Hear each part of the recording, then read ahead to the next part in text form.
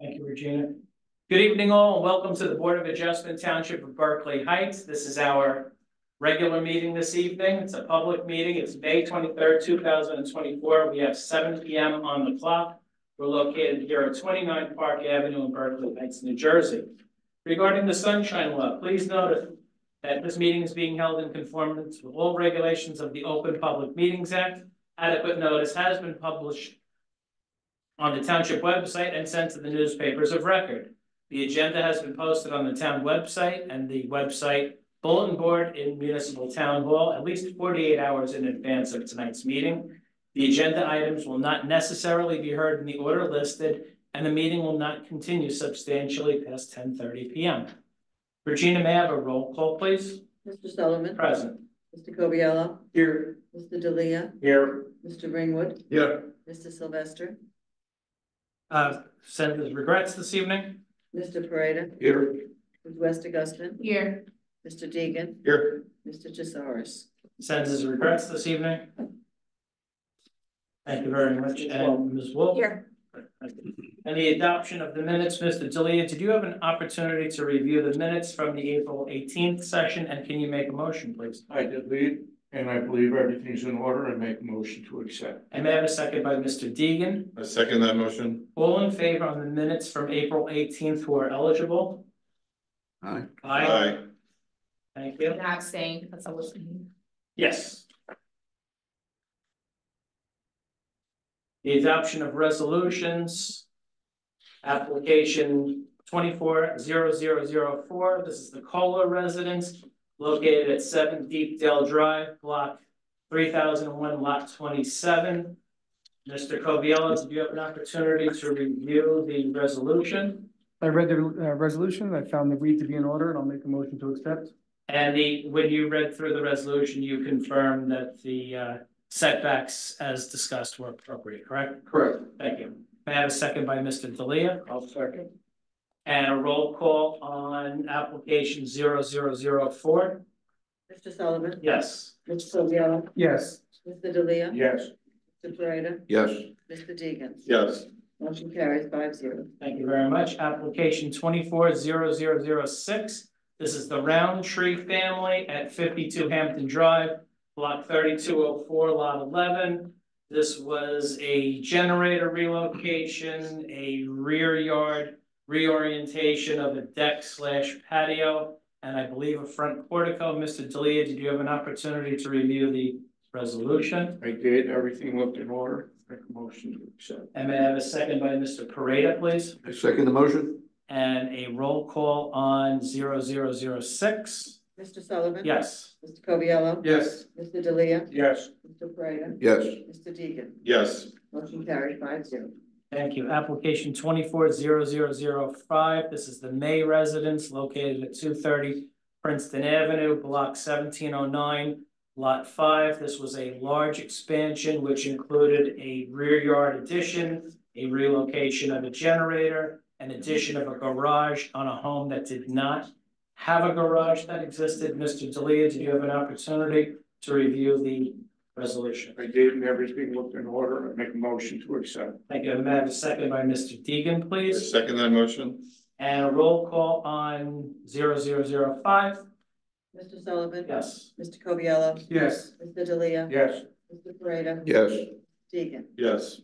Motion carries 5-0. Thank you very much. And we are moving into the applications for review this evening.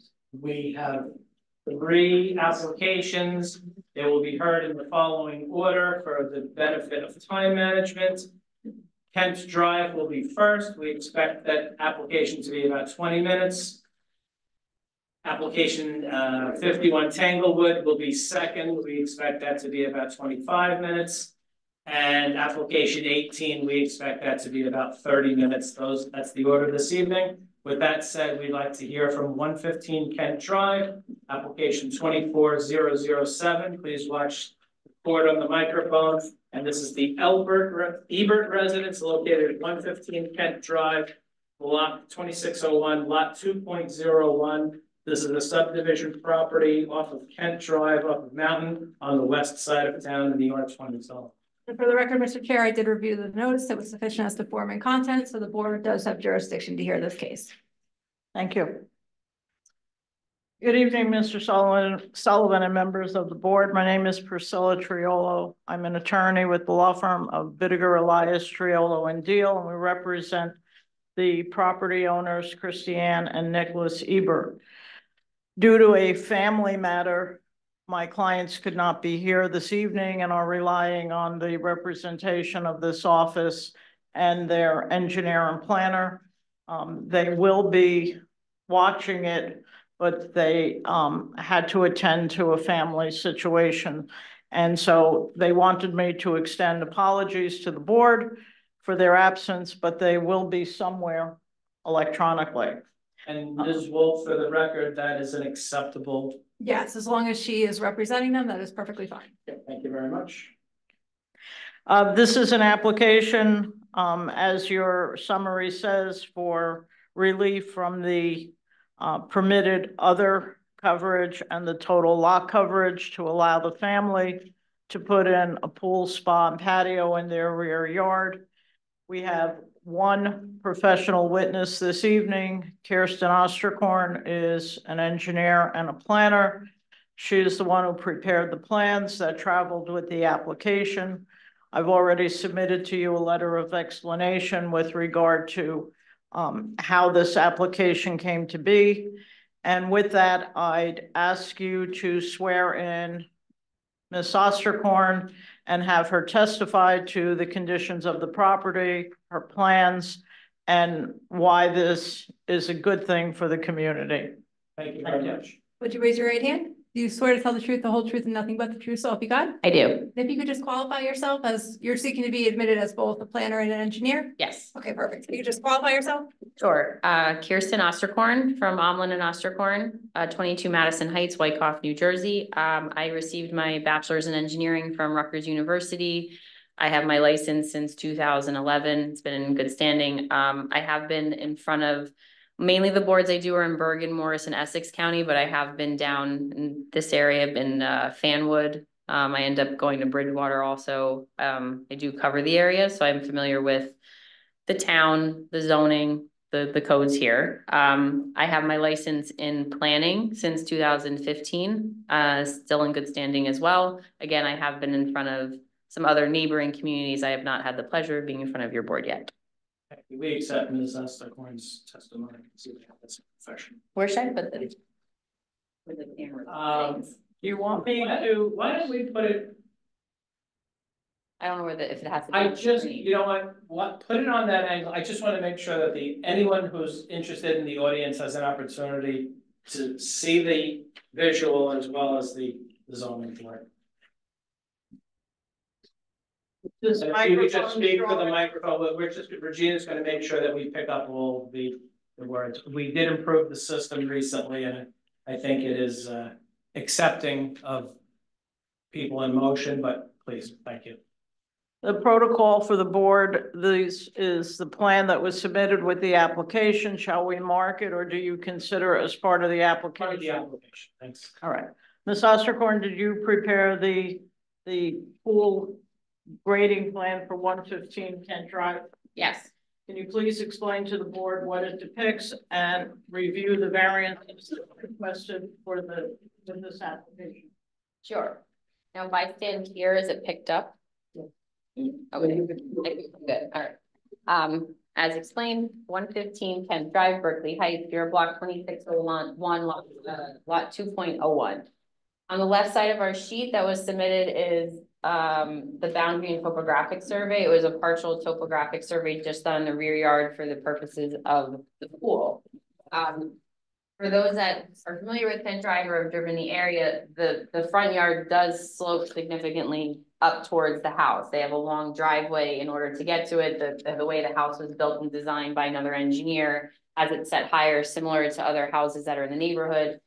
In the backyard, they have a patio that's flat and then a stepped up level to a nice yard that's fairly flat. There is some sloping from the south to the north, so the right to the left side of the page, but generally in the backyard, it is a nice area. On the south side of the property, there is a stone wall that meanders along the property line, technically on the neighbor's property to the south. They have fencing around. On the north side of the property, they do have trees. They have an evergreen tree shrub row that is planted along this whole property. As you can see in the survey, there is a gap from the post and rail fence to their property line, and that also is due to the topographic conditions. So overall, the property from the rear slopes the south to the north, but in the front yard, everything does slope down to Kent Drive. They have the grass area. The one thing that was not depicted in the survey, which we looked at later post the Environmental Commission's report, is we spoke with the homeowners and did some investigation into their roof leader system, and as well as their previous plans that were done for the house when it was constructed. There are seepage pits in the front yard that collect the roof system. So that is part of an existing drainage system that does occur. The other thing to point out under existing conditions, which will also all tie into my testimony with respect to also the Environmental Commission's report, is the driveway. I do have some pictures I'd like to get in. That's okay. What do they get marked somewhere? Are they Yes. multiple copies or? It's one, there's 4 pictures on one paper. Okay, can we So mark we'll that mark as that as A1? A1 and we'll distribute the photos.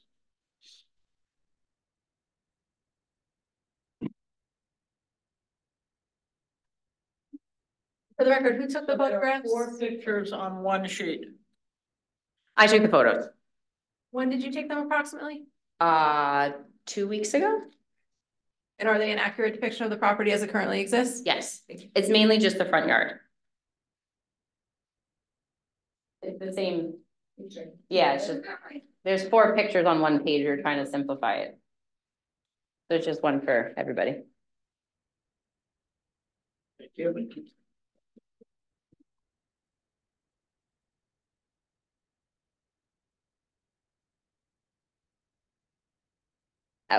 So the purpose of these photos is to show, for those that haven't been to the site, is the existing front yard conditions. As you can see from the driveway of how it slopes, while we don't have topography there, and I was out there, I also can see there's a slight crown to the driveway. There's a stone row on both sides of it, and I know it was noted in the environmental report of potentially trying to collect the driveway or introduce some other sort of rain gardens or other circumstances.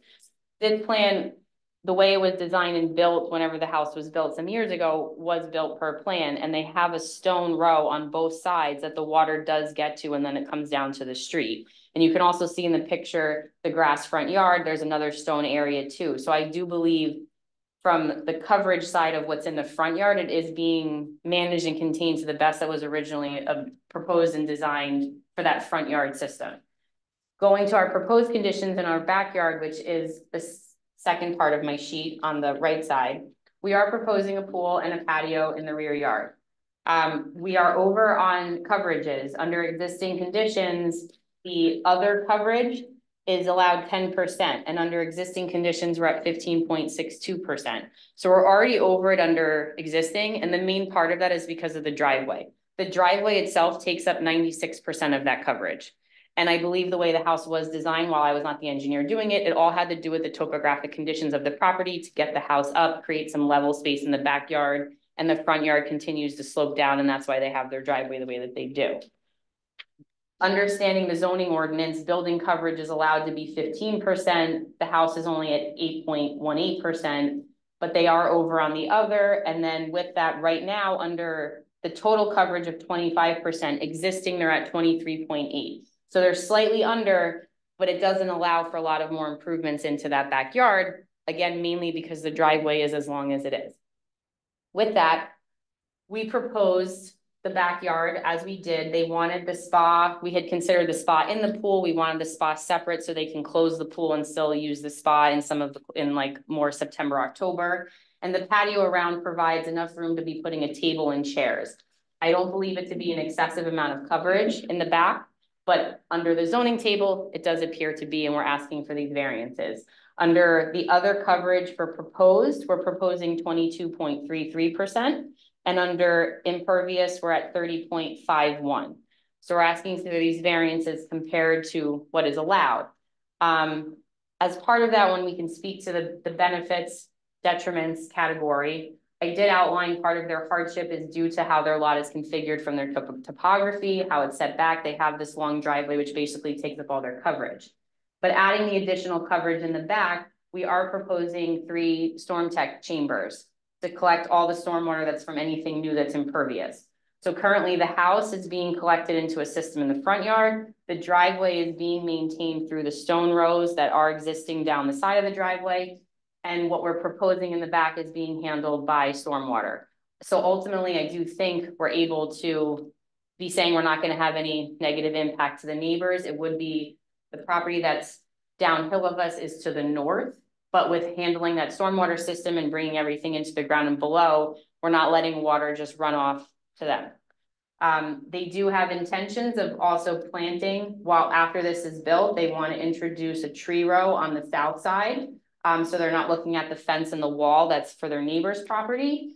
And ultimately, the tree that they do have planted was done intentionally on the north side of their driveway. They were maturing them and they also plan to spread them out to continue along down the north side. They do say that there is some noise that comes from Mountain Ave. So they want to continue that with a tree row down the north side, more to the front of their property. I believe all of their intentions for this is to continue to use their backyard, make available space for their children. They don't have that space in the front, given the topography. They only have this little turnaround area. They can't, play some sports, throw things around. They want to be able to create that recreation for their kids in their backyard. And ultimately, with what I think we're proposing, it's not a heavy lift in terms of the ordinance. And I do understand it seems large with the 10%, but again, their driveway takes up that majority of it. This was part of the OZ construction subdivision. This was Sergey Kent sold the land to OZ construction, created 3 or 4 parcels. A year ago, this board experienced the neighboring parcel with a to the south, yes. Yep.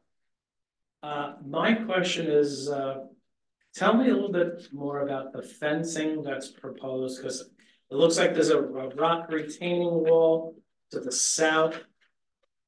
Yes. And then you've got vegetation. How are we gonna set a pool fence that is adequate, that protects the public as well as satisfies the need for a pool surround? So the fence on the south side of the wall that's up higher, they have their pool compliant fence. And then on their property, currently they have a post and rail fence. Excuse me, I have noted it to be pool compliant. They were still in discussion of if they're going to be able to convert that with required mesh or whatever is needed for it, or if they end up replacing it with a chain link or aluminum. But their plans are to make it pool compliant, and they will also have that pool cover. Subject to a potential approval, it will be pool compliant. Yes, 100%. According to UCC regulations. Yes. Okay. But we don't know what type of fence. They hadn't decided that. I mean, typically when I have plans like this, we say they have to do it. When it gets to the building department for the permits, they have to submit the fence specs that are needed for it. But they're still in discussion with the fence company about, can they convert what is existing or do they need to replace it completely? Right. Well, there's 2 ways to go. You can put a surround, and I know Mr. Ringwood is a in-ground pool owner. You could put a surround around the patio and the pool area, or you could make the entire perimeter fence compliant for. I believe they want to do the entire perimeter. But, and now it's also speaking to that, when you have an automated cover, does that count? No, okay, just checking. I know that there are actually some towns that allow it, which I was curious about that. I don't know. They don't want to do a separate around the pool. Okay. It's either replacing or converting that existing fencing to be pool compliant. How high is the post and rail fence? That couldn't be, that couldn't be turned into pool compliant. It would have to be. Then they're gonna replace it.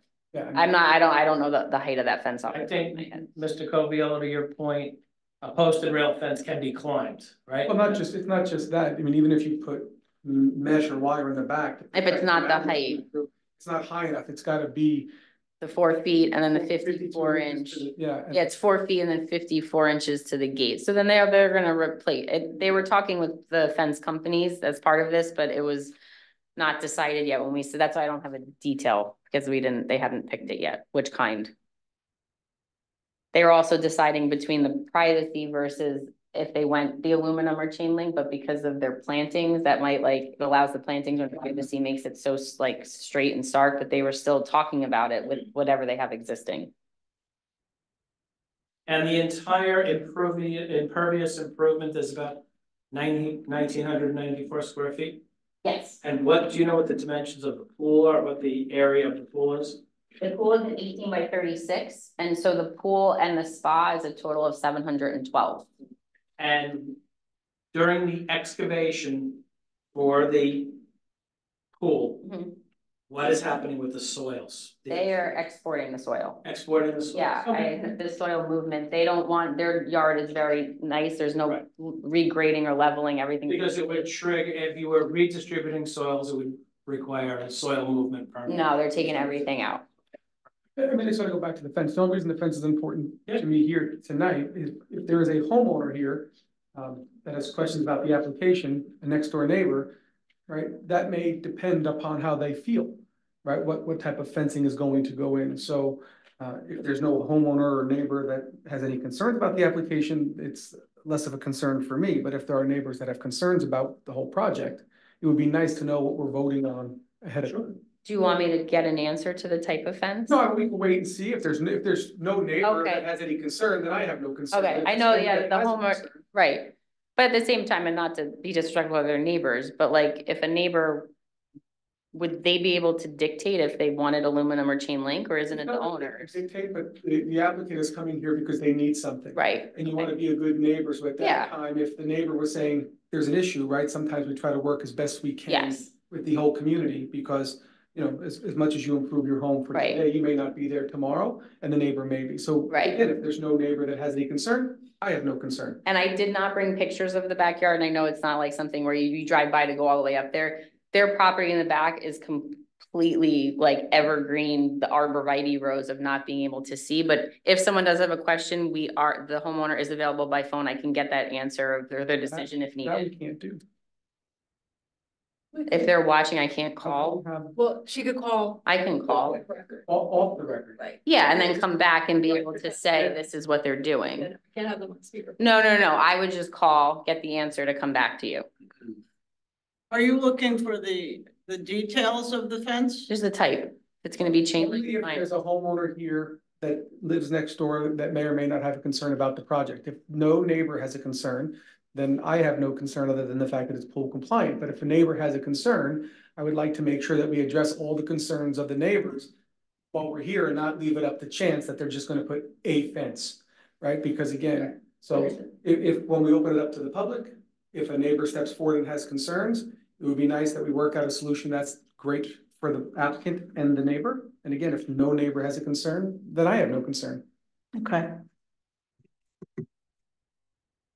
Was there any tree removal done or that will be done? Nope. No, okay. Mr. Delia, any comments or questions? Nothing. Mr. Deegan? None for me. Mr. Ringwood? I'm good, thank you. Ms. West? No. Mr. Pareda? Only question I have, and kind of out of curiosity, the construction vehicle, how are they gonna kind of move around, being that it's kind of narrow driveway, then the narrow whole space back there?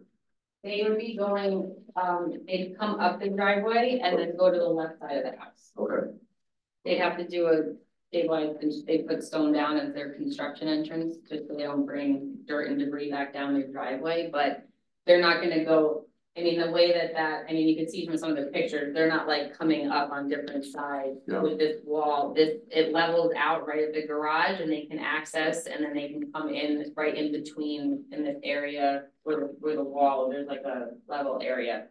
and all the construction materials and stuff, I guess, will be kept behind the house? or- Yes, they'll have silt fence to maintain the work during construction. The biggest part that's going to, I guess, in essence, not impact what people are gonna see is during the soil removal. Once the machines are up there, they're gonna stay and build, but once they have to remove the soil in the truckloads, that'll be what comes down the driveway and goes out. Good, thank you. I think what's unique in this situation is the house is set back 141 feet. Yeah. From the front yard setback, whereas we are accustomed to 35s, 40s, 50s. This one is a little bit different because it's, these 3 or 4 homes were set on top of a vegetated mountain at one time. I'd like to make a motion to open up the meeting to members of the public. May I have a motion by Mr. Coviello? Make a motion to open to members of the public? A second by Mr. Pareda. Second the motion? The meeting is now open to members of the public that have a question or comments regarding our application before us at 115 Kent Drive, Berkeley Heights. Seeing no one, I'd like to make a motion to close the meeting to members of the public. Mr. Ringwood, I move to close the public. and may I have a second by Ms. West. Second. And the meeting is now closed to members of the public that have a question or comment. I'm looking at this application and I understand the driveway. The driveway is the knockout punch. The driveway, because the house is set back at 141, we have approved a similar project next door. It is fair for the neighbors to have be able to recreate in their backyard. I'm in favor of this application as presented. Considering some site conditions, it doesn't seem like there are trees being removed. We will speak to lighting momentarily and stormwater management. With that, Ms. West, any comments? No. Okay, Mr. Pareda, No comment. Mr. Ringwood, I think it's a good project, and I agree with you, there's some extenuating circumstances, you know. So, I think it's a good project. Mr. Coviello. Yeah, I mean, I can sympathize. I have a 3,000 square foot driveway myself. It takes up the majority of my coverage. But there are ways to get around it, right? You've got a 1,400 square foot patio behind the house. And we're adding another, how many total square feet? 1,900 and change. So, I mean, there are ways, right, with decks and other ways to reduce the coverage. I mean, just reducing the patio in the back and making it a deck would reduce it by 4.9%, bringing the total application to 25.61 and almost within code. You know, so I can sympathize with some of the hardship, but there are ways around it. You know, whether we want to address it or not is something different, but. How do the board members feel about Mr. Coviello's comment regarding conversion of some of the patio stone to that Trex product that we entertained with, I want to say it was Oak Ridge Avenue a year ago? Or are the board members satisfied with the 1,900 as presented? It will require a stormwater management system. I'm satisfied with the 1,900 as presented, especially if the neighbors recently undertook a project very similar that we also approved. Great point, Mr. Period. But do we have those numbers for the neighbors? I don't, yeah. Right, I mean, so we're saying we approved the neighbor's project, but we don't have the numbers here to say it was the same or not the same. It was just we approved the project next door. And his may have been the driveway. The driveway that there's 4 that are Right. the total knockout punches that are over 10% from the get-go. Yeah. Mr. Deegan? I'm good with it as presented, with the fact that the driveway is taking up so much of the impervious cover, so I'm good with it as presented. Mr. Delia? I'm also good as presented. And Mr. Ringwood, closing roll? I think it's a good project. Okay. With that said, Ms. Wolf, conditions, please. Sure, so any exterior lighting cannot be downward directed or appropriately shielded, just so it doesn't spill onto the other properties. Yes, they have 2 fire poles that Okay. was shown, those are Okay, like so very it's that low dim lighting, there's no other lighting. Okay, and then the stormwater management will be subject to the review and approval of the township engineer, that's okay? Yep. Okay, construction materials will be stored behind the house. The pool fence will be pool compliant. I think that was all of our conditions. That's how I see it as well. Yeah, there's no tree removal, so they don't need a permit. You'll get any permits for the fence if you need them. I think that was it. Thank you, Ms. Wolf. With that said, may I have a motion on an approval, Mr. Ringwood? I move we accept the project as presented. May I have a second by Mr. Deegan? I second that motion. And a roll call on Kent Drive, please, Regina? Mr. Sullivan. Yes, as presented with conditions. Mr. Coviello. No. Mr. Delia. Yes. Mr. Ringwood. Yes. Mr. Pareda. Yes. Ms. West Augustine. Yes. Mr. Deegan. Yes. Thank you very much. Motion carries 5. Thank you very much. A resolution will be available probably in the month of June towards somewhere in the 20s. And touch base with Connie Galante and she'll provide you with the next steps. I appreciate that. Thank you very much for your time and your attention to this application and considering the applicant's situation and not being able to be here. Thank you very much. Within the 20 minutes.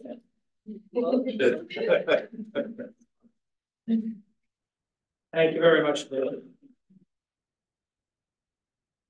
Our next application this evening is Laura Raftery, 51 Tanglewood Lane, block 30,001, lot 42 in the R20 zone. This is off of Mountain Avenue on the west side, very close to Plainfield Avenue.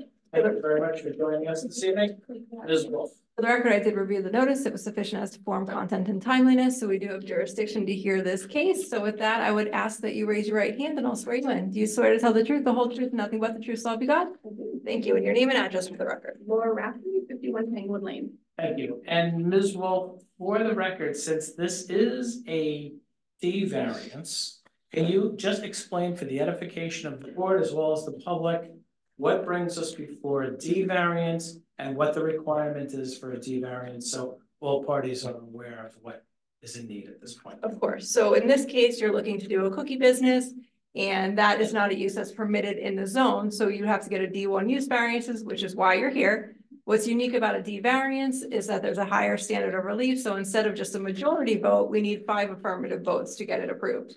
And there's a little bit of a higher standard. So when you testify, you might just want to explain why you don't think the use was permitted in the zone. And that's called the Medici reconciliation. You don't have to know that, don't worry. But as long as you can just give us some kind of explanation of why you think maybe it wasn't permitted in the ordinance as you go through your testimony. But does that help, Mr. Chair? Yes, thank you very much, Ms. Wolf, and the floor is yours. Thank you very much. Tell us about your exciting venture. Well, let's hope it's going to be an exciting venture. So up till about 2 years ago, it was not actually legal in the state of New Jersey to have a home baking operation. New Jersey was the last state in the entire country to allow it. So in October of 2021, they rolled out rules and regulations that would allow what they call a cottage food operation. They have certain standards that you have to meet. You have to have like go through food manager certification. There are certain restrictions on what type of foods that you can offer. And then you have to get licensed by the state, and through the state application process, they will, look over what you are intending to offer to the public and opine as to whether or not it's acceptable. Once you get licensed, you have certain other requirements as well in terms of labeling for ingredients and allergens and what have you. The operation has to be entirely out of your home. Making of the product, packaging of the product, everything has to be out of your own home. And it can only be either delivered directly to the consumer through, they can pick it up at your house, you can deliver it to them, or you can participate in farmers markets or other vendor events. So it is a relatively limited operation, but the reason a lot of people fought very hard for this for many, many years in New Jersey is because it's really very prohibitively expensive to try and do this out of a commercial kitchen. That's kind of the background. So I think it's becoming, I'm not going to say popular, but people are kind of starting to catch on. But I think municipalities, are trying to catch up because it was not even legal in the state at all. Well, you're number one for the zoning board of records. Thank you for sharing. So, what I will offer is I have a little experience in managing this, and so when I stand here and tell you that I truly do not believe I will be a nuisance to my neighbors. My kids and I actually started a nonprofit during the pandemic. It was basically a virtual bake sale. And for the record, these are both of your children. Yeah. Just one. And so, like, we basically had a virtual bake sale. We raised money for Relay for Life, local food banks, Silver Liming when it was still in operation. And at least half my neighbors on our street actually ordered from us regularly. That said, I also manage a lot of the, giving the consumer through delivery.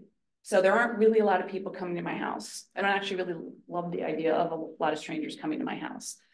In addition to that, do not expect any material uptick in delivery trucks coming to my house. I manage the inventory through either personal shopping, at the sites, or I combine, the materials with home deliveries that I wouldn't be getting anyway. So I strongly believe that I can manage it in a way that it would not be a nuisance to my neighbors. In terms of the production, do you need additional commercial equipment installed in your home? Are there multiple ovens or conventional ovens? I have a double oven in my house. I've had a double oven in my house since I moved into it almost 25 years ago. I've replaced it since then, but so the upper oven is for the household, the lower oven is for baking. There's no additional building changes, anything that needs to be done to the house or the property. And just to confirm, upper oven and lower oven, that's one unit in your primary kitchen, not a second separate in the basement, right? One unit, yes. Do you have any signage proposed? I don't. The only thing I might consider is, maybe one of those things you can like stick in the ground if, somebody's coming to pick up and then pull it right back up again, but I have no type of permanent signage. Freestanding sign in a residential neighborhood is prohibited. Okay. It would require another trip back. Right, yeah. And I don't know how successful a commercial sign in a residential neighborhood would be received at this. It's a very interesting concept. Comments from any members of the board at this point with the testimony? Mr. Deegan? Kind of cookies you make. My specialty is shortbread, but I do regular classic type cookies, and then now the big thing now is like the big gourmet stuffed cookies. So you name it, we can do it. That's great. No, you just have a fan of me because I'm a baker. Oh. I've actually looked into this process for myself at one point. So we have our second application. But back during the pandemic as well. Right. I make a family recipe cookie that people happen to enjoy, but it's usually Christmas time, but I think it's a great idea. I wish you the best. Thank you. Ms. West? No questions, but definitely wish you the best. And once you blow up and you actually have a store, hopefully it will be in Berkeley Heights. Thank like you. 2 big shops, so. Mr. Coviello? No questions. Mr. Rita? So just curious, how do you go about acquiring new customers? Instagram, Facebook, it's all digital media kind of thing. I have an existing base of customers already from doing the nonprofit. So Now you're able to ship the product also? no, well, we can ship it within New Jersey, but nothing can actually. We cannot facilitate anything leaving New Jersey. It has to stay within New Jersey.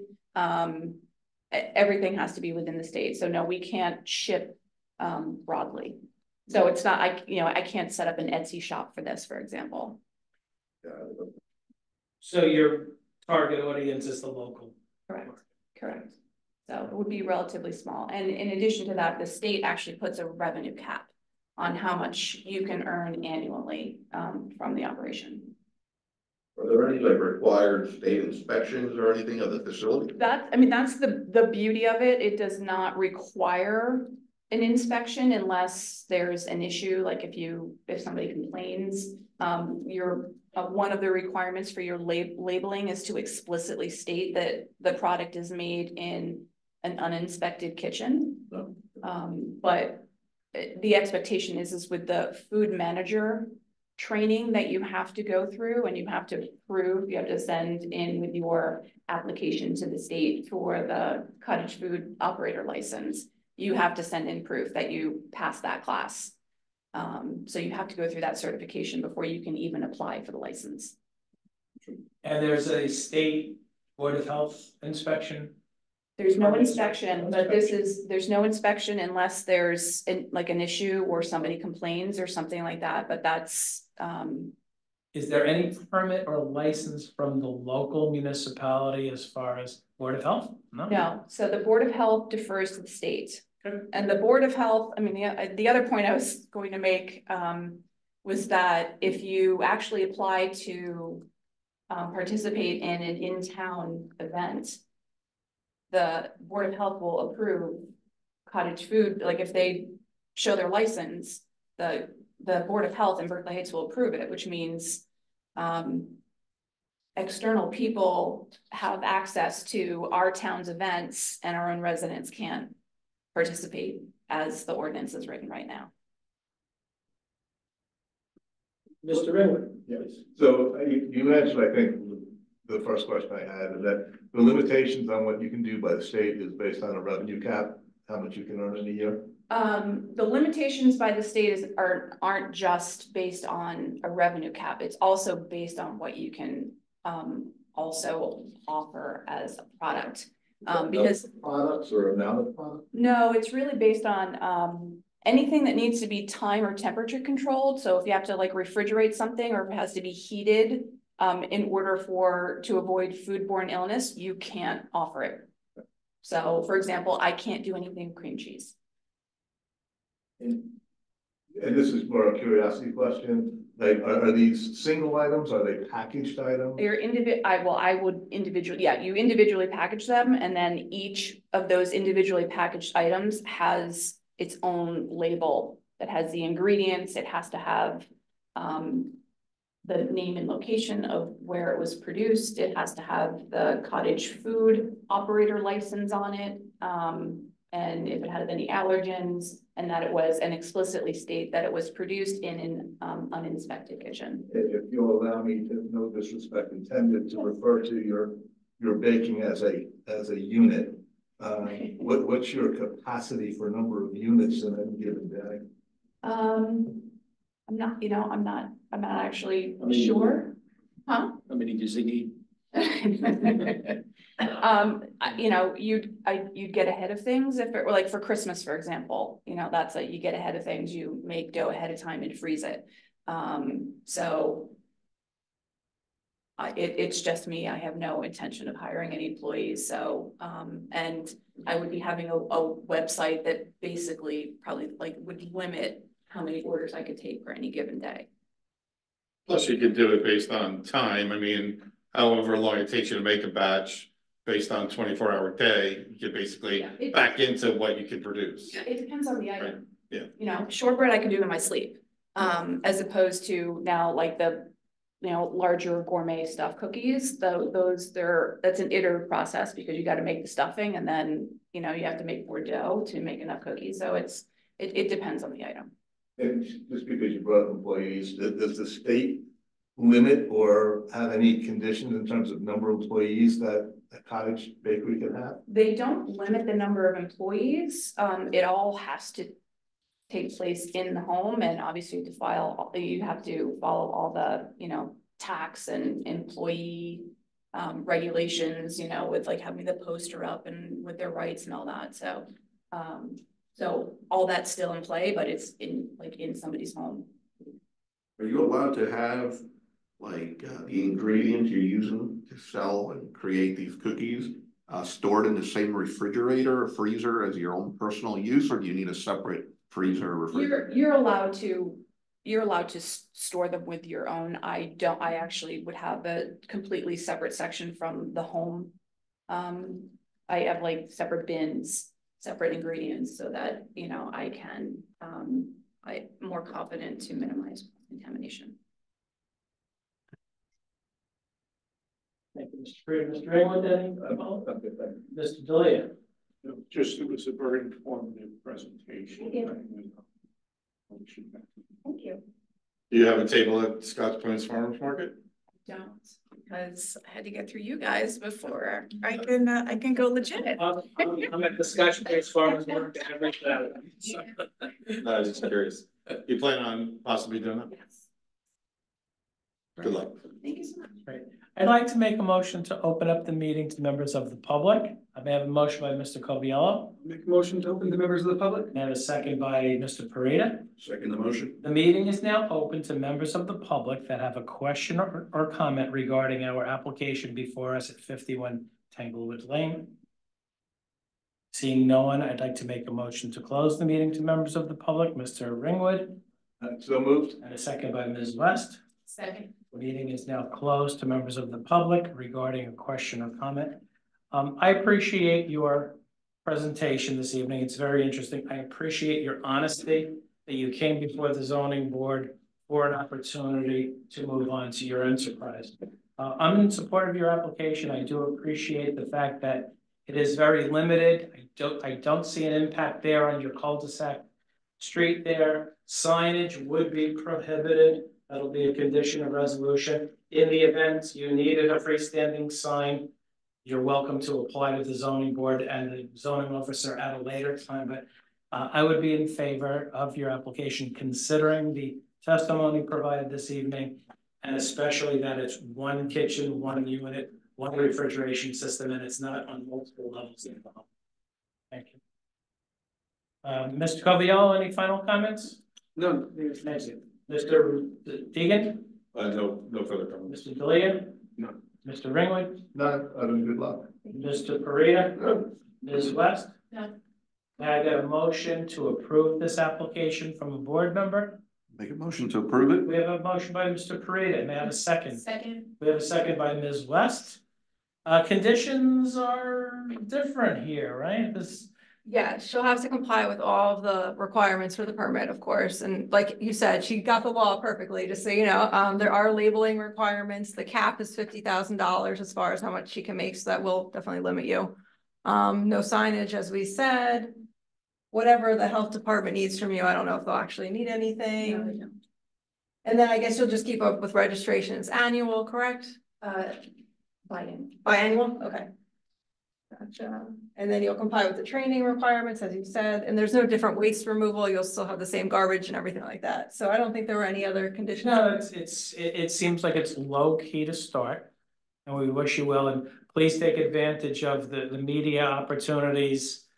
We mentioned the Scotch Plains Farmers Market. There's an event in town, I believe, in June. June 9th is the June 9th is an opportunity, and you know, there are several towns. You know, Gillette offers, New Providence is very welcoming. There are a number of local municipalities that would welcome opportunity. And I believe there's a very large one in Westfield as well. And it was very, very nice to see you at the Winter Walk as well. Oh. You know, it was an opportunity. Yes, thank you. With that said, let's take this to a vote. Regina? Mr. Sullivan? Yes. Mr. Coviello? Yes. Mr. Delia? Yes. Mr. Ringwood? Yes. Mr. Pareda? Yes. Ms. West Augustine? Yes. Mr. Deegan? Yes. Motion carries 6-0. Good luck with everything, and there will be a resolution memorialized probably someday in the middle of June, right? June 23rd-ish? I think that's around. Is that the target? I'm officially done. Yes. Great. But you can start, whatever you need to start assembling, and touch base with Connie. If you need to coordinate anything with the construction department, just circle in, and it seems like you're in the right direction. Okay? Thank you so much. Good luck with Thank you that, very right? much. Thank you.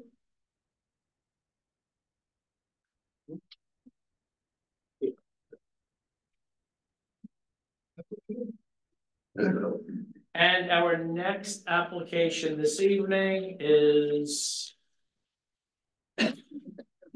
application 230018, the Gilbowski residence located at 20 Overhill Way, block 3501, lot 11. Thank you. And for the record, the notice was sufficient as to form, content, and timeliness, so the board does have jurisdiction to hear this case. So with that, I will swear you both in. Would you both raise your right hands? Do you swear? Okay. Do you swear to tell the truth, the whole truth, and nothing but the truth, so help you God? Thank you. And your name and address for the record? Trevor Lebowski, 20 Overhill Lane. Mike Lebowski, 20 Overhill Way. you. Great. Well, thank you very much for joining us this evening. I know last month we had a little bump in the road. Yeah, sorry, it's been. Regarding the legal notice, that's okay. We're here this evening. If you can just take me, before we get into the legal source of the application, why don't we tell us a little bit about how you came to Berkeley Heights, what the home was like, and the changes that you have made, and then we're gonna take it from there and then work our way up. Thanks. So, 3 years ago, we moved into Berkeley Heights almost on May 28th. We are a blended family. We have 4 children together, 4 girls, young girls.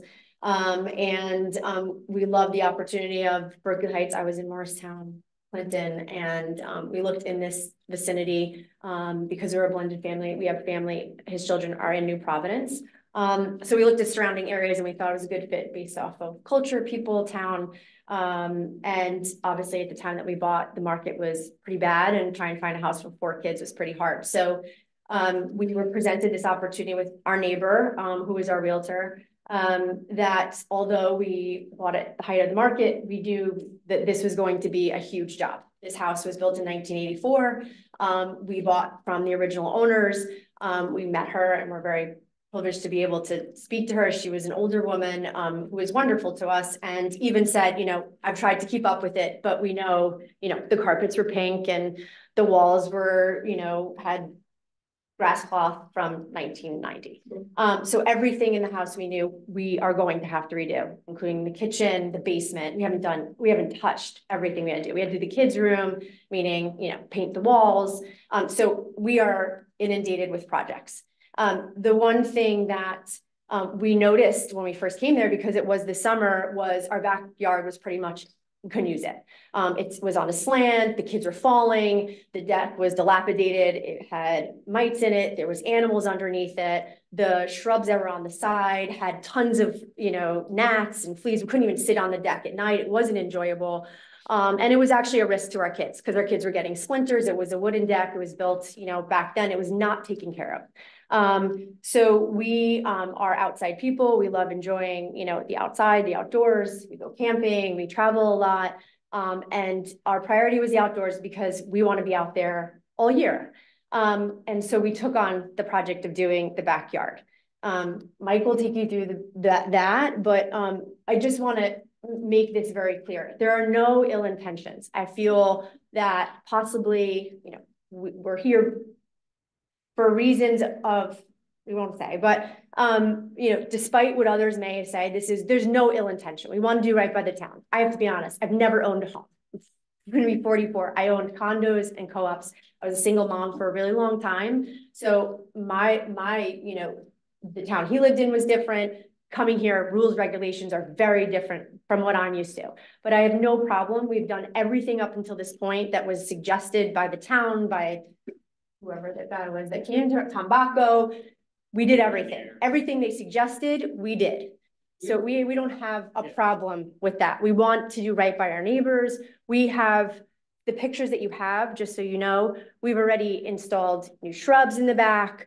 We had permits to take down trees.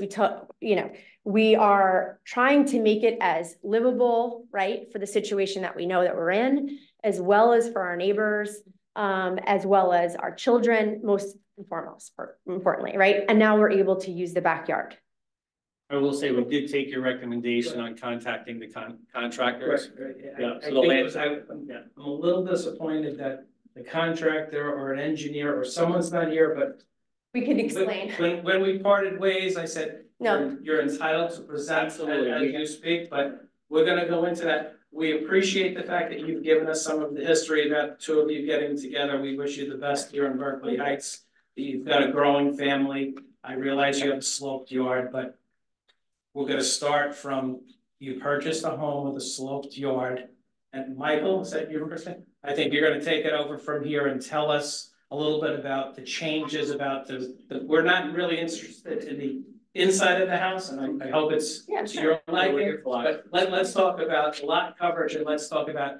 There's a significant change in grade, which is the sticky wicket here, but we'd like you to please explain to us. Okay, we were misguided from the beginning from the original contractor we had.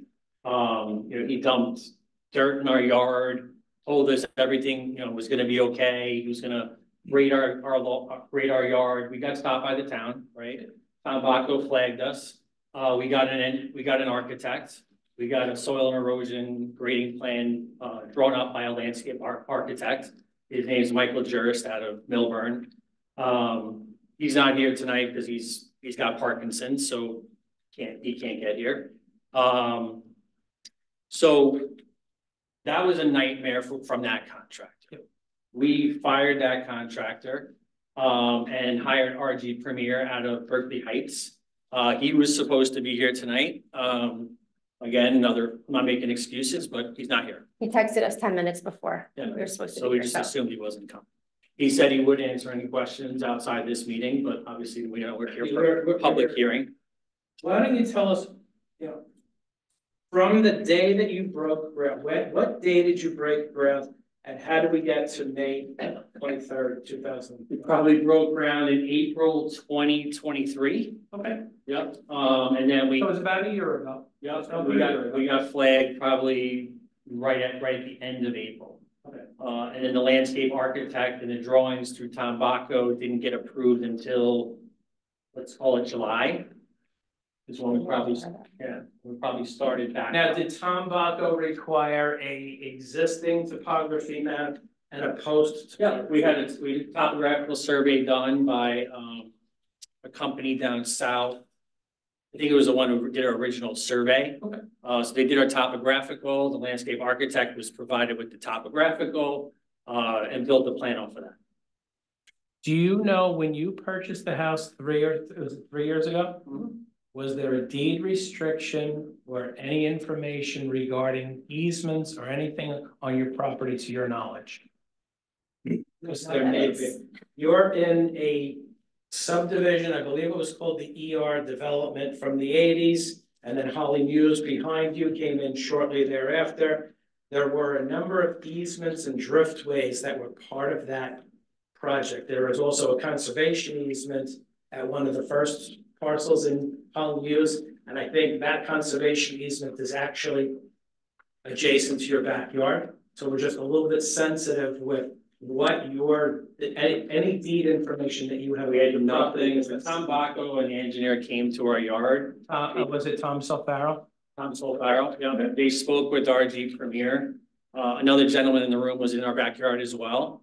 And they talked about the retaining wall. They talked about the swale that needed to continue down to that, I guess, I don't know what that is.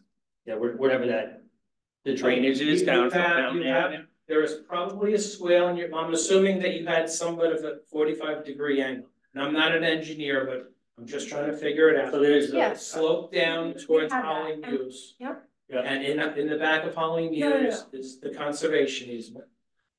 Yeah, and it's our neighbor in Hollywood. Along that, between your lot and between the Holly Muse area is an area called a driftway. Mhm. And a driftway is an opportunity if you needed to heave a couple of rocks that you dug up on the yard, that's the area, but that's also a passageway for wildlife. No, we understand that.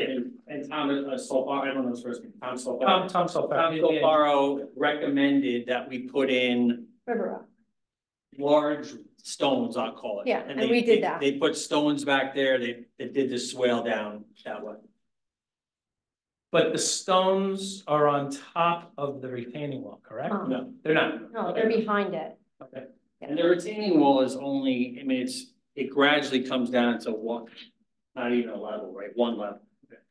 Since we're talking about the retaining wall, how high from grade is the retaining wall? Is it 4 feet? Is it 2 feet? Is it? It's less than 4 feet. It's less than 4 feet. Okay.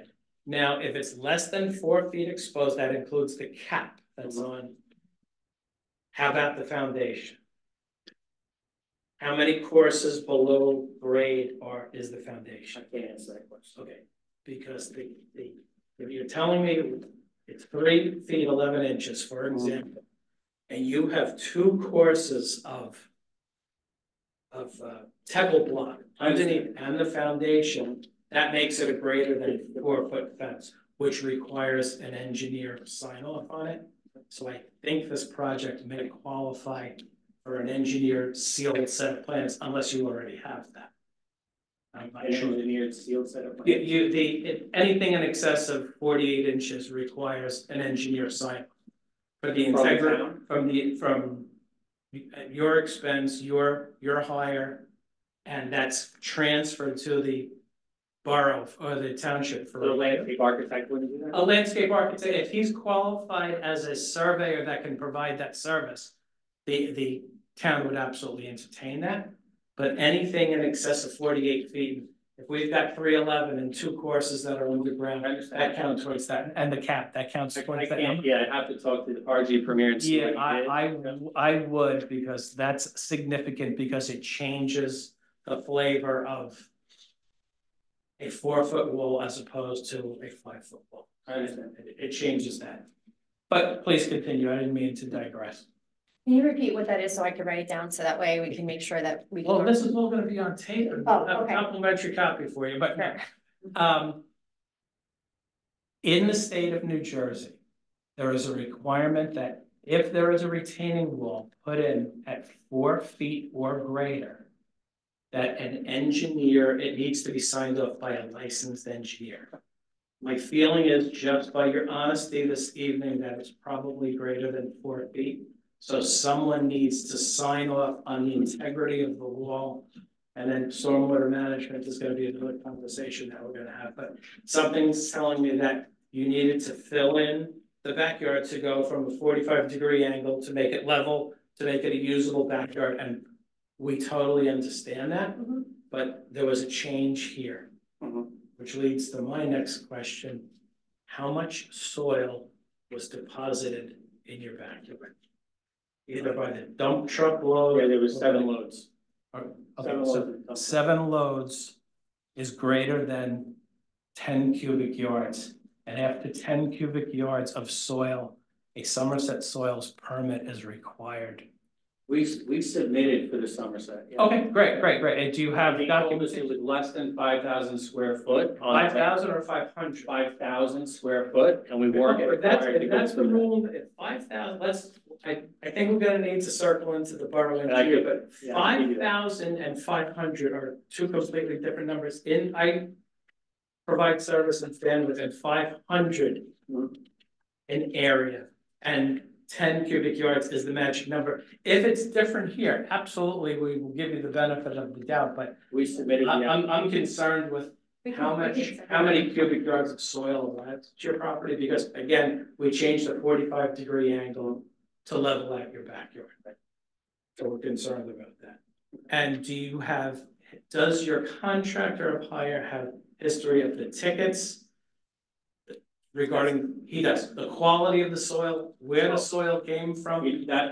So we had. We're concerned about that because Yeah. we don't want this to come from a contaminated site and deposited in Berkeley Heights. For our safety, as well as your safety, and then it leads to, and I know the environmental commission specialist isn't here, it leads to an open space inventory and open space question. We don't have the tickets. Okay. Can your contractor secure those tickets?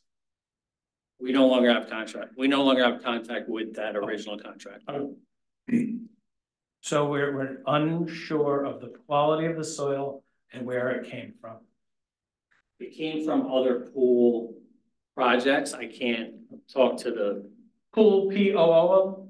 POOL. Okay, so other people in your area may have been excavating and there was surplus soil that We was. took soil from a Short Hills location that was excavated. It was virgin soil. I know that one. The other ones I don't know. But the original contractor was a pool and landscape guy. But we're not sure where that soil came, the origin of the soil and the I quality. probably could find, I don't even know if I could contact. to be honest. Okay, look, we appreciate your honesty. I know you're here. I know you're trying to do the right thing. It took us a long time to get here, but. Okay, please continue. The board will have additional questions. My wife talked about the deck. The deck was taken down and we put in a patio where the deck was located, with a barbecue, a stone barbecue area. And it's about 745 square foot addition to the backyard. The patio was less than the deck, but it was 740, I think you guys have there. Yep, and then the barbecue was another 24. So we said. We have 745 total now. Now, the deck is an impervious product. We found that. Okay, the patio is a pervious product.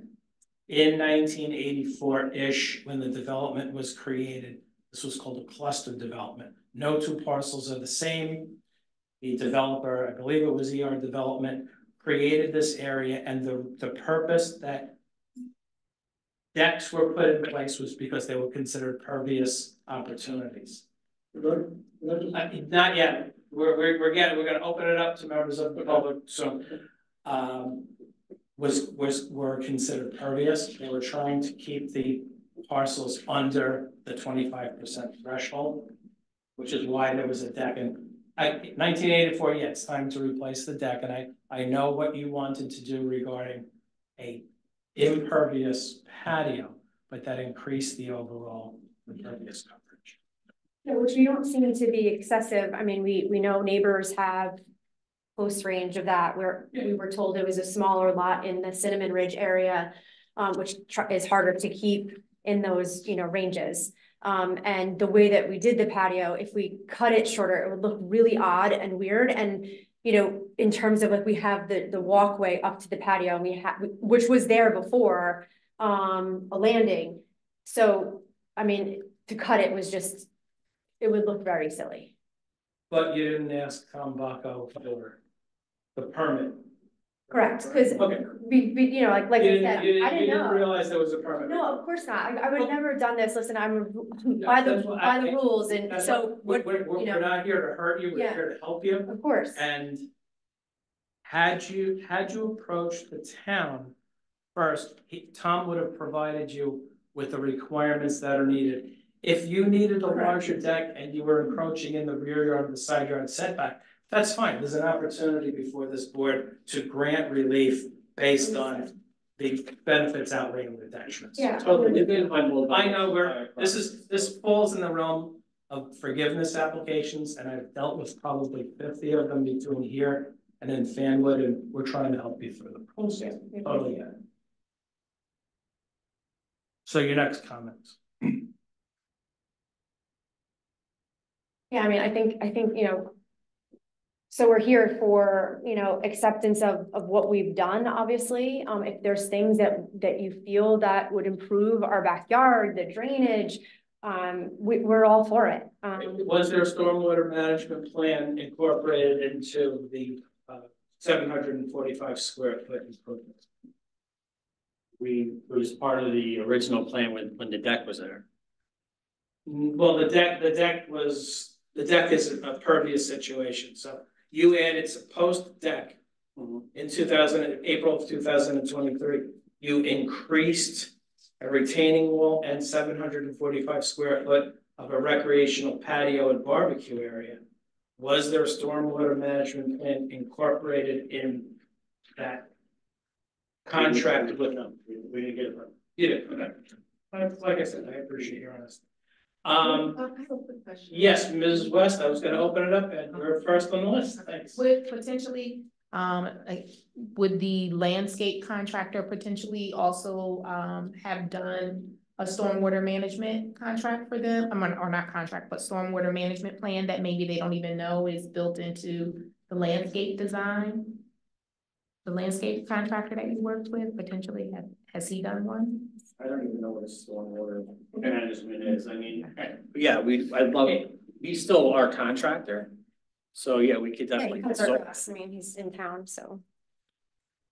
Some of them do, so. It doesn't sound like there was a stormwater management plan incorporated into this specific project. Mr. Parade? Would you happen to have any pictures of what it was before, when the deck was still there, before any work was done? There's a ton online, but I did not print any, I'm sorry. I know we were just, and quite frankly, you know, this past week, we were working hard, we put boxwood trees, you know, back there, some lavender, some annuals. Our plan is to also put, more trees back there for privacy, you know, it's. Do you know what the view is, if I was standing on the Holly Muse conservation easement or the parcels back there, what I'm looking at when I'm looking at your house? Am I looking at a 4-foot retaining wall and a trampoline and a patio? What am I looking at from that view? Because the view has changed since. I hope it actually looks nicer. Okay. Yeah, good. You I know, mean, we take don't- walks back there, my kids ride their bikes back there. The retaining wall is beautiful. We picked out a specific stone. It doesn't match our house, because it's actually nicer than our house. Our house is all brown. But you don't see the retaining wall, right? The neighbors see the. The neighbors do, because, and honestly, I wish I You did. picked the decorative. I wish I did. What's that? I s- You picked a decorative wall. We It's picked not a just a bunch beautiful of gray block stone. I don't know if the. or pictures railroad show tie it. stepped up. Okay. I mean, to us, it's beautiful. I love it exposed. I asked the contractor, actually, I asked him to make sure the tops were exposed because I think it's beautiful stone. I mean, hell, we paid a ton of money for it too. The River Rock, we did specifically for our neighbors. We didn't have to. No one said we had to do it. It was a suggestion and we did it that same week. We paid the money to get it done. We know there's trees missing. We want to put trees up. We wanted to come here first and see what was necessary. We know we open up to the public. We see our neighbor here. We're open to suggestions. We want to put trees up that will block our house for the privacy of our own self too. And we have children. We have little children. So we get it. And potentially some point, maybe even a fence, because we have small children that play back there. And I want to we're right off Mountain Ave too, right? Yep. Cars fly down that road. People walk by our house all the time. So eventually, you know, not a pool, but a fence. Okay, the installation of the River Rock was whose recommendation? So far. So far, yeah. Yeah, Do get something to capture the water, to slow it down, because yeah. water from your home and the drains and it builds up and builds up and builds up and hits that wall. And eventually, the last thing we want is the wall to heave. Mhm. Mr. Ringwood. By that. Okay, Mr. Pareda? No, nothing right now. Thank you. Mr. D'Elia? Nothing. Mr. Deegan? Nothing for me. Mr. Coviello? Nothing at this time. Thank you. I'd like to make a motion to open up the meetings to members of the public that have a question or comment regarding the Gilbowski parcel at 20 Overhill Way. May I have a motion, Mr. Ringwood, So moved. and a second by Ms. West? Second. Thank you. The meeting is now open to members of the public that have a question or comment regarding the application before us. And we have Rich Bauer stepping up. Thank you, Mr. Bauer, and Ms. Wolf. Rich Bauer, 68 Debbie Place. I was asked by Jim and Robin McConaughey and Joyce Johnson to come because I was one of the developers involved, and what I was going to say to you was. Hang on, is this a comment or a question? It's- I'll swear you in. Yeah, let's swear, Mr. You can just raise your right hand. You swear to tell the truth, the whole truth, and nothing but the truth, so help you God? Thank you. I was one of the developers involved with the Holly Muse subdivision, so. You've got the Overhill subdivision, which they're in, and then the Holly Muse is on the backside, so there were two separate projects. There's that driftway in there, there's the conservation easement on the McConaughey property. The water flows for the Overhill properties down at the back of their yards into an underground system that's behind McConaughey's and I think Merlot's, which is 2 or 3 houses down. I think Mr. Merlot lives on the Overhill side. Right, a couple houses down from them. So Mr. Merlot used to be a member of the zoning board in the 90s. So it runs down their side of a berm that's there and into the underground system. On the Holly Muse side for 1, 3, 5, and 7 Holly Muse, I think, on that side, the water, there's a swale in the back of their yards that run down to the back of the McConaughey property, where there's a catch basin in the ground that ties into the same system that the one on the Overhill side ties, so it all goes into an underground system. Ends up on the other side of Overhill in that basin you see on the right. Across the street. Right, as you get down the road on the right.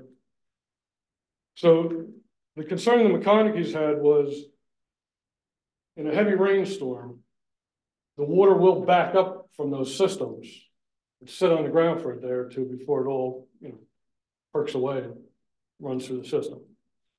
So their concern is any more water that gets added quickly backs up in their yard. It's just the way the system was designed. It's done that from day one. It's just, if you get an overflow, it just takes time to get through the system. The original plan that was submitted did not include the patio area. So that was 4,813 square feet.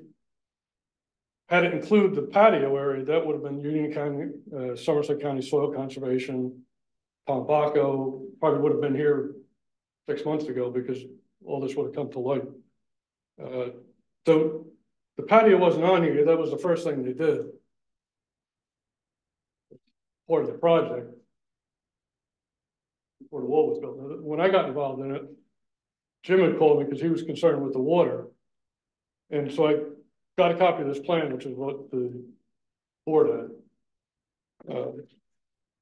But is that a copy of the site plan of the Holly This Muse? is what was submitted to the town after they got stopped originally, when the trees were taken down and dirt was brought in, then this was submitted to the town. And what document is that? This is the grade plan that was The submitted. grading plan from 20 Overhill. Right, Okay. you guys had done. That's what the town had on the Are records. we allowed to talk to him? I mean, I don't know how this works, so I'm just making. I would sure make your we have comment. comments, So. And then they can Yeah. make comments or response. So this shows, originally the wall was 1 foot off the property line. So the concern became, and why Tom Safara and Tom Bacco got involved, was the water coming down from the properties above them towards Mountain on Overhill. When that water gets down to where the wall's gonna be, where's it gonna go? It's gonna get pushed onto Joyce's property or McConaughey's property. So the meeting that was, I was there, Tom Bacco, Tom Safaro. I guess they moved the wall back at that point because it's a number of feet off the property line. Is it your opinion that the wall that was constructed 100% on the applicant's property? The wall, I think, is. The swale, I'm not sure of. There was a property stake that Jim had put in within the past 2 years. Can you say that one more time, Jim? McConaughey had a corner property stake put in by a survey. A corner property. That disappeared with all the construction back there, so we don't know where that is. I know Joyce has a concern of, where's the property line? So it's possible. But from someone who's developed that area and your observation, and I know you're not a licensed engineer, and correct me if I'm wrong. Right, I'm not licensed for that. Is it your opinion that the Gilbowski retaining wall that exists today without permit is 100% on their property? Yes, I would say that. Okay, all right, I appreciate It's it. just a swell, the question was. Well, yep. And that's when the discussion came up. I think the guy was originally gonna put mulch in it. And I said, you can't do that because the first storm is gonna wash it out. And McConaughey's have piping that if it gets into that, then it's gonna be a mess to clean it out. So that's when the river rock came up. So that was definitely an improvement that stabilized. So the river rock, the 3 foot wide river rock that runs the length of the Gilbowski property has helped the overall situation. Your opinion? I think it might be wider than 3 feet, but it's. I'm not, When from you say the help, pictures that I. Instead of the mulch. Yeah, instead of the mulch, You it's admit that contributed towards the positive on. It's stabilized, yeah. I know in the environmental report, there was a copy of that online. Under their comments, it mentions trees have apparently not been removed yet. There were quite a few trees removed. So I don't know if that affects it. I believe the Gilbowskis provided testimony Right. that they spoke to Tom Bacco and received permits for any tree removal. In the environmental commission report, it talks about recommendations. One of theirs, it says disconnect any downspouts or sump pumps from the street and connect them to rain gardens or vegetative swales. I would strongly suggest against that, because now you're taking water that's going to the street, Right. and you're introducing it into the. Putting it back towards the Make country. it worse. I think when he says rain garden, he's not looking to put it, he's not looking to deposit the water into the swale. A rain garden would be Collect it, self-contained, let it it would stay. stay. And a rain garden would be very deep, filled with rock and then sand and layered up with plants on top, and the pipe would go in and the water filters down and stays on property. It's not supposed to leave the property. Okay, I didn't see any thing online that explained what was gonna get built or how big it When was. they say rain garden, again, it's a very generic term. And so what would happen is, if you decided to do a rain garden, you have an engineer design you a rain garden, it would then look at our township engineer who would say, this works. And there's, some people do it with a dry well, they'll dig a big hole and fill it with rock. Some people put in a seepage pit, so there's lots of ways to contain the water on property. And what he's trying to do, from an environmental commission perspective, is reduce the amount of water running down the driveway, picking up contaminants going into the source system, which is why they want to keep it on property. That's what the environmental commission would prefer. And then in the back, he mentions on the possibly using pervious pavers for the patio. I guess one of the McConaughey's concerns is that whatever gets done for the water retention, pervious pavers, whatever the solution is, that all the projects that get done in town, there's no oversight later on as to the pervious pavers take a lot of maintenance, I understand, to keep them pervious. I don't know what the maintenance. We've always considered pavers, regardless of the quality of the product, 100%.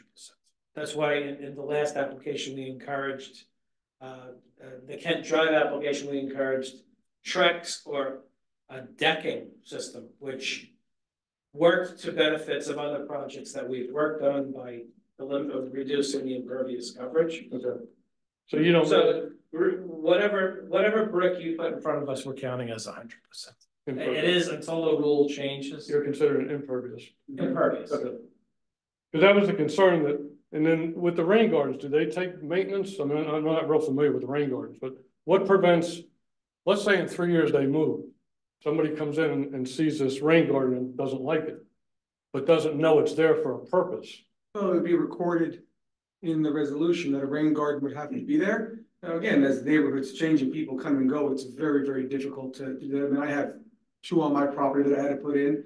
I know they're there. I intend to be there forever, but if I'm not, at some point, it's just a very nice garden that somebody may cover over, right? But if it's put in for the purpose of the water retention for this project. It would be memorialized in the resolution, and that's where it's noted. Yeah, it would be a condition of approval, so then the zoning officer could look at it and say, well, they didn't comply with this condition technically, and they could go out and file. But how would somebody that buys a house in 10 years know that that's there? They might not. There's no guarantee of that. There's no guarantee that anybody that comes in and buys another property can know that something's there and not change it. I mean, that's their prerogative when they buy the house. I mean. Right, but if this is being put in to solve a problem, so it needs to stay there. But it's not our job to make it a condition of sale where it's flagged on, something when you're putting it up for sale, that they know that it's there and needs to be maintained, that's not the law. Which is why my first comment this evening was are there any deed restrictions or easements that we should be aware of or driftways? At this point, we can only memorialize it in a resolution as a condition of a resolution to be maintained in perpetuity. Parcels change.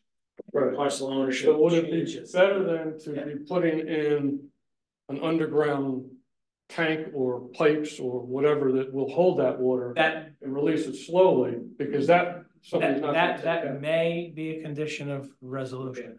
But and again, that needs maintenance.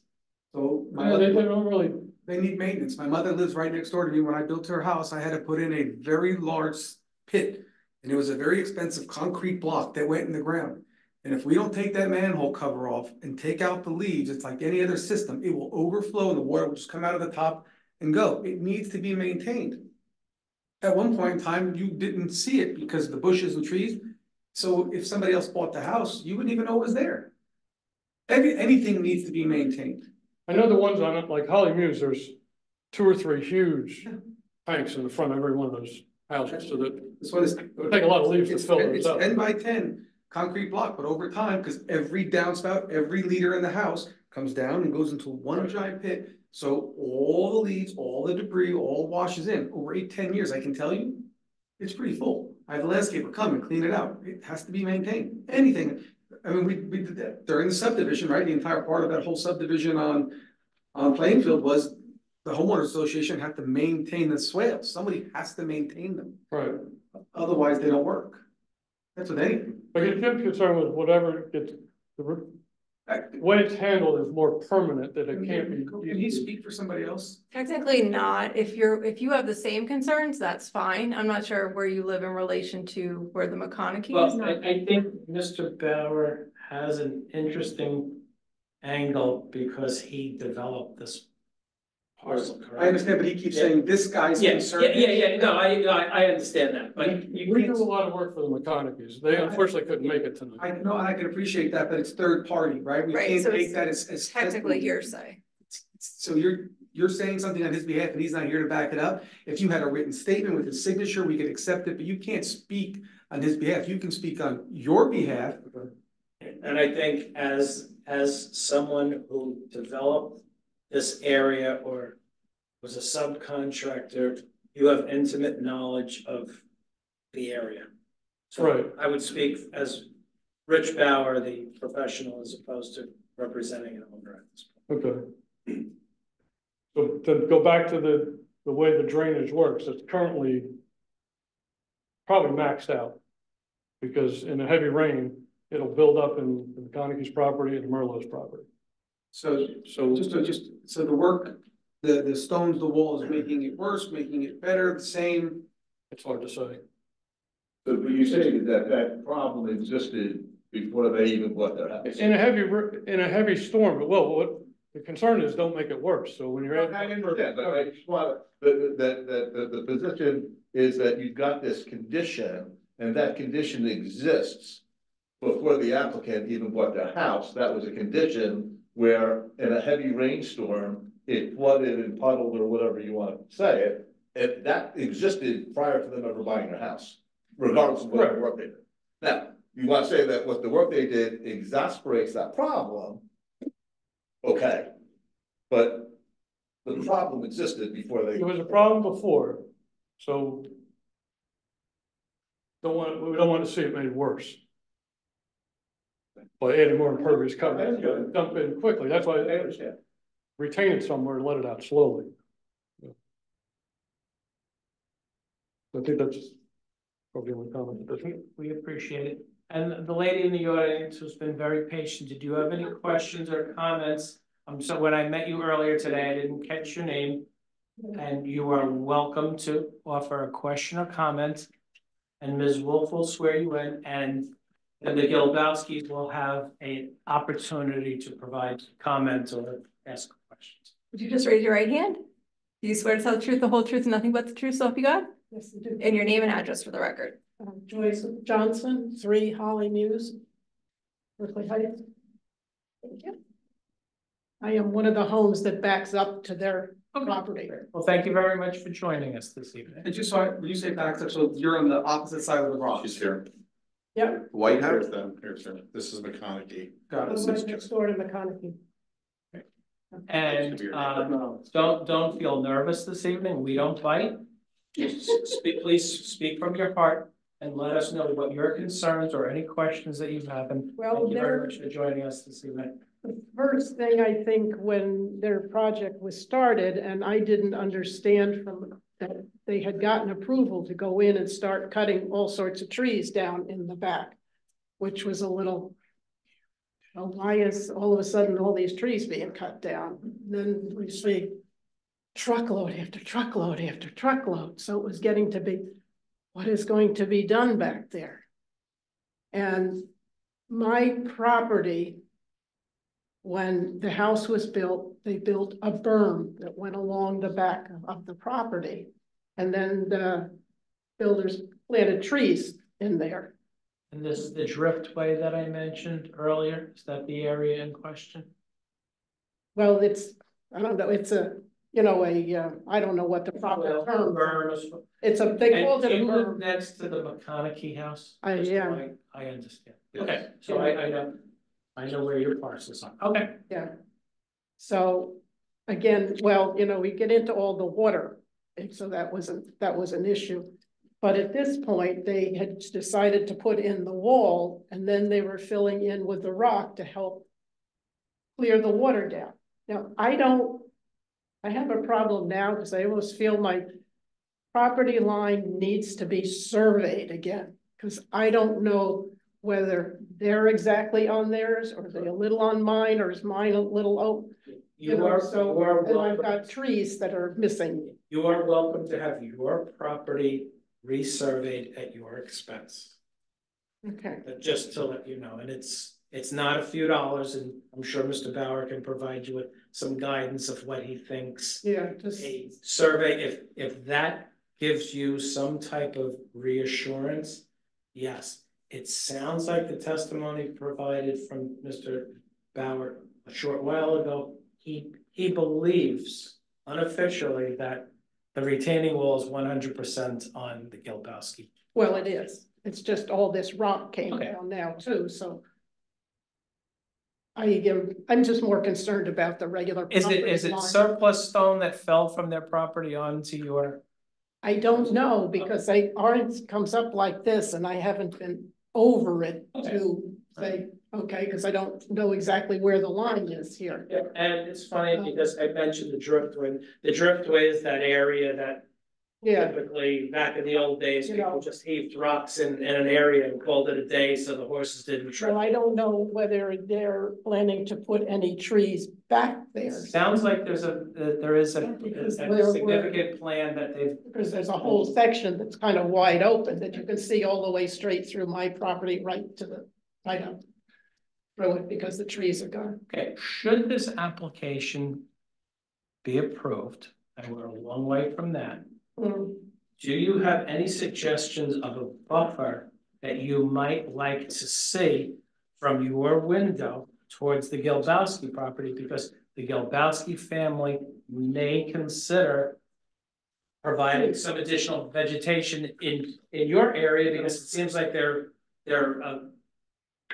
receptive to some additional vegetation, because for their personal benefit, I think they want a little bit more privacy. No, I mean, I would also like trees put in back there too.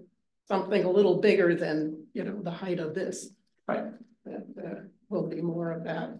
Unless somewhere down the road, you know, what things aren't working out. I had even thought at one point of putting a fence in, but I know I need a permit, a survey and a permit on that, so. We appreciate you asking for a permit first before you install. Oh, everything's a permit these days.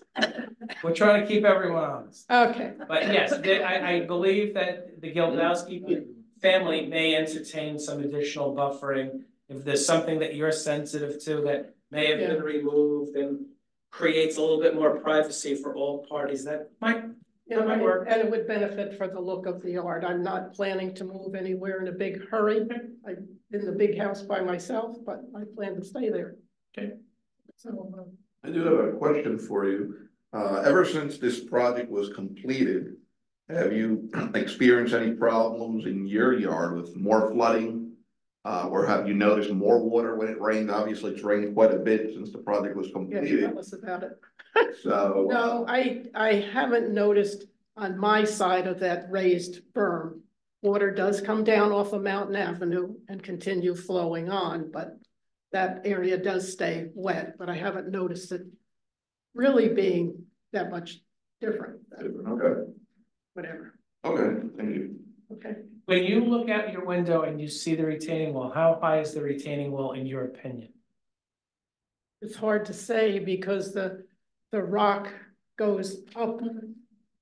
Oh, I can't say. Okay. I mean, it's not overly high, but I'm standing there looking. Is it 4? Do you think it's 4 feet or less? I wouldn't have any idea. 4 feet is about it's got to go below grade level. Is it lower or the same size or higher than the podium you're standing at? To me, it looks a lot lower. Then that left an area that sloped down, so that's where all this rock went in. So that's why I'd like to, it's okay, but I'd rather have trees there to block it out.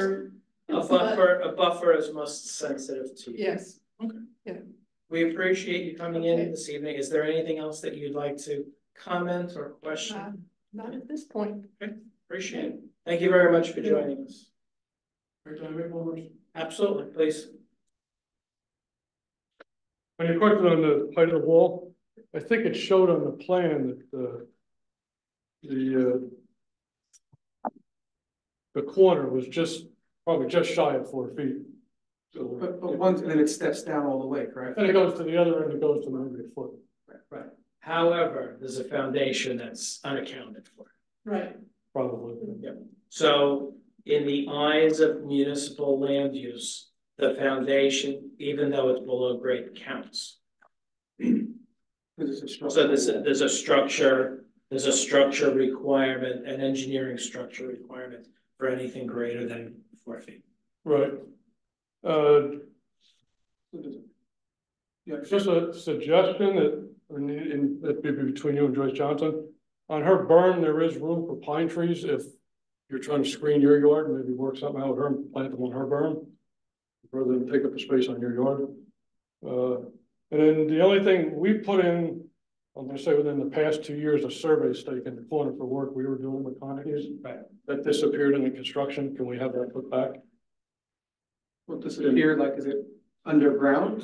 No, it was there, and then all the construction with the wall, it either got pulled out, run over, buried, it's no longer, nobody can find it. There may, should this project advance, there may be a prerequisite for a resurvey. Okay. Right, that was it. Thank you very much. And congratulations on our order, Mr. Bauer. Your volunteer service to Berkeley Heights, I read something. 45 years. 45 years, congratulations, and thank you for your service with the volunteer ambulance corps.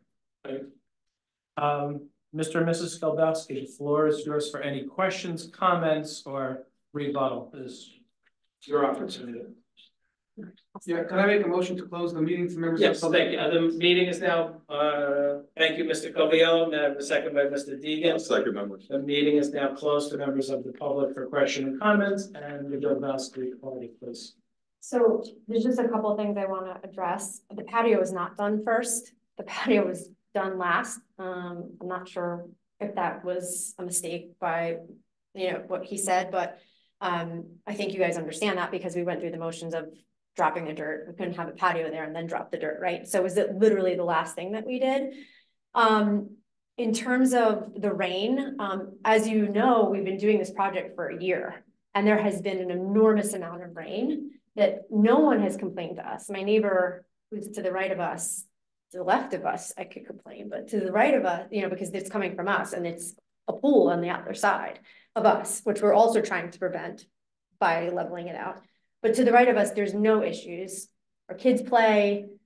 We would never want to harm our neighbors and, have rain gushing into anyone's house. Let's also remember that before, when we moved in, there was mulch back there, right? So the proposed, not having mulch there because it could run down, that's what was happening, right? So we believe we improved it by putting that rock there, and also because it was suggested, and also it made it nicer for our neighbors. There definitely were trees cut down. They were dead, but we had two different people there. They said there's beetles in the street. We had an enormous one around the deck. It was dangerous to our kids, dangerous to our family. It was dead. Yeah, that was we had a permit for that. But he looked at all the trees and he's like, all of these are dead. And listen, at the end of the day, I love trees. I love gardening. I want to garden in my backyard. We will definitely plant trees. We just wanted this meeting to happen to see what we need to do totality. We only have so much money, as I'm sure everybody does. And it's something where we want to have live, fresh trees, right? Our neighbors that are next to Mrs. Johnson, the trees on our side, right? We had to take trees down over there because they were dead and they were literally leaning towards us. We have little kids, not having that happen. They're all dead on the side of our house. So we're looking at their house that's all dead. No one cares about that, but we do. And it's our side. So we will put trees along the entirety of the backyard so that it looks nice. We understand that it helps the rain. We are all for it and happy to talk to you about it. Absolutely. And I think that was all I wanted to address. I don't know. So, Chairman, I think I'm looking at, I wonder if you guys would be willing to kind of two-step this approach, which means coming back here at some point. No, I agree, that's where it appears that's where we are headed. What I would suggest is you've had a lot of dirt brought in and we're just not sure, well, we assume and hope that it's good quality. That the first thing you do is you get soil testing, right? So you have somebody come out, they do core samples throughout the yard, they'll dig down a few feet, pull out cores of dirt, send it away to make sure it's clean fill, right? If that's clean, great. You get an engineering plan for the wall. It appears that only a certain portion of it may be over 4 feet. Whoever put it in, and the reason I want to do that is because as the weight goes up against it in the water, they want to make sure that it's not going to fall over. Some product isn't meant to be stacked 4 foot high, which means it steps itself back at some point. And then there's fabric that has to go under every so many feet with drainage and so on. So again, the water doesn't build up on the pressure on the wall. So you get an engineering plan for the wall. And Can I just say? Sure. We do have the engineering plan for the wall. The landscape architect did that. So just a matter of RG Premier. Submitting it to the township engineer for approval. Which I think we have approval on. Which includes the foundation. If that wall has been certified by a licensed surveyor, or engineer. I get your point. That's just what I'm saying, we do have the right. plan. So that you may have, that may be a cost savings measure right there. Yeah. It's, I'm pretty sure, we're not gonna, this meeting will not, you will not have a vote this evening. This is gonna be carried, but we're providing you with additional guidance, and I think Mr. Coviello has brought up some great points. I mentioned the soil tickets, but if a soil test is taken, the soil test offsets the need for the tickets. So we've got not gonna that. get the tickets. We've spoken about the height and the engineering, and then Mr. Coviello, I didn't mean to steal your thunder. No, it was just, again, if you get soil testing, if you've got the plan for the wall, and then you've got a new survey that shows topography, right? That again, the township engineer says this is okay for drainage, right? So if you came back before us and said, okay, the soil's clean, the wall is in good shape, it's okay to be here and it's certified by the engineer, and we didn't change topography too much that the town is upset about, we can keep this by their standards. What we're looking at then is coverage issues, right? Not all of this other stuff. And, you know, so hopefully it's simple that the soil's clean, the wall's in good shape. And I think to that point, I think it's important, we need to know have a number of the cubic yards of soil that was deposited on the property. An engineer that you're working with can probably do that calculation based on what the original topography was and what the post topography was, and Do a calculation. It may trigger a Somerset soils permit post, but we need to make sure, I mean, we're more interested and hung up on the quality of the soil. Mr. Green. Didn't you say that you have that you already applied to Somerset? We did, based on the original plan. And you have something back from them that says Yep. that you're okay? Okay, great, and there's your Somerset soils. Make that part of the package that we get and. I do have a question on the topographical, so you want to finish topographical. We have a pre and a post. Yeah, so this is the post, so this is when you're showing it to the township engineer, this is the grade of the property, he'll look at the water runoff and say, this works, this doesn't work, and then he may recommend hey, you can keep this. We've got to put in some stormwater management, whether it's a rain garden, whether it's a dry well, whatever it may be, that's what they would recommend. So now when you're coming back, again, you've solved all of these outstanding issues, right, that you may not have meant to create, but are here. So now when your application comes in, what we're looking at is really coverage, right, which is the patio which is the patio that wasn't there, that is now there, that's creating the 4% change in coverage. Appreciate that. Sure. I do have a question. You had mentioned there was a large tree that you had to remove and you needed to get a permit. Yep. And you got a permit. How did you know you needed a permit to remove the tree, but not a permit to do the rest of the work? I talked to my neighbor And she said, you know, that in this town, anything you want to remove from a tree perspective that's larger, that's like large, like that tree, you have to call the town. You got the permit from who? Tom Baco? They came in, marked the trees for me. Yeah. I didn't like look on the town website and see that I had all these other things to do. I literally was like, we need to take the deck down. And also our contractor was like, you need to get, you know, in order to take the deck down, I need you to take the tree down. Yeah, I'm just curious how, when Mr. Baca went over there and saw this huge tree, didn't kind of lead into conversations of, all right, you know, what else is going on, you know? So, but Nothing was there at that point. Yeah, a lot We of took the stuff there. trees down first. Yeah. Yeah. Nothing was in our backyard at that point. Okay. And with the topography map, let's have the property re-staked out, at least on the rear points, so we can. Stakes are there. Stakes are there? Right. If this, He's talking about his McConaughey's stakes. Yeah, we didn't take. We didn't take anything. any of their stakes out. We have our stakes. We don't know. if your stakes are there, let's just make sure that they're properly marked, and we respect the project 100% in your I mean, property. the good thing is that, to Mr. Coviello's point, if you have all that documentation, obviously the neighbor's not complaining that their yards are flooding after the work was done. They really haven't noticed the difference as far as the water. So, I mean, that's a good thing, and you have a lot of the documentation needed anyway. I mean, the recommendation of the Riverstone, we didn't want to pay an extra $5,000 for the Riverstone, but we did, we put it in. Yeah. You know, and to Mrs. Johnson's defense, I mean, maybe it is closer to her berm, but it was put in based on Thomas Alfaro and Tom Bach. I think Tom were trying to help alleviate the situation. Yeah. You would have no objection, maybe over the weekend or next week, speaking with Ms. Johnson about some type of buffer? We have no problems talking to any of our neighbors, but they choose not to talk to us. So, you know, that's their decision. Okay, we're not, this meeting will not end, we're gonna carry this meeting until June 23rd-ish. And then that'll provide you opportunity. Should we make it July to give them the 2 months, or do we? Do you think you need, we can accommodate you in June if July is, if you think you need 60 days to button up with your engineering professional. We're just a very busy board and we're trying to. Regina, what's turn our over. date? June 23rd is Sunday.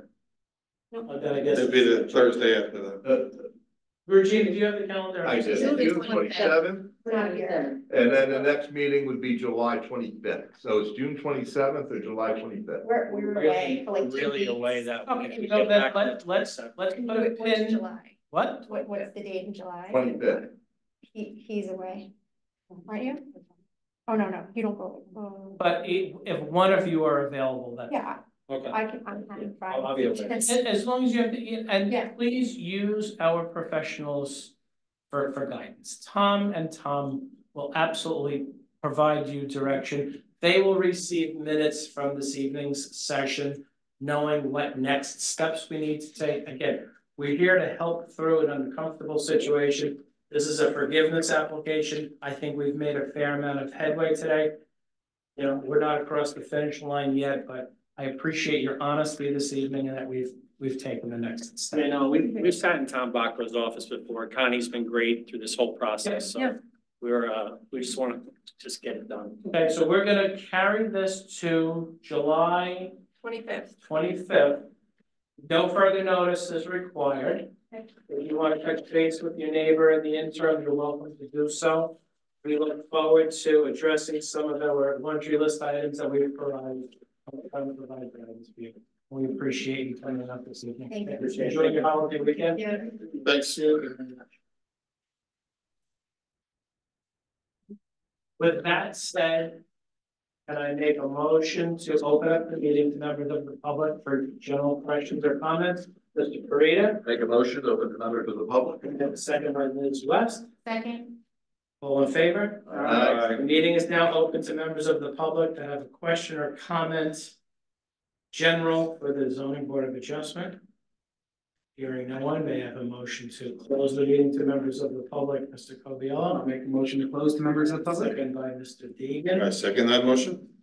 The meeting is now open for general comments. Do we have any comments? No, for board member. I have a quick question. Sure, absolutely. For the stormwater management. Yes. This might be a little selfish for my own That's background. okay, no, please, no question is a valid And question. I know we have, an easement in our backyard.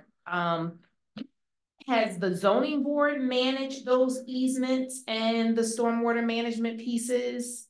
Township engineer. Okay. It depends on what type of easement, is it a sanitary easement or is it a sewer easement? I think it's a sewer. Okay, it's a sewer easement, so it's an underground pipe where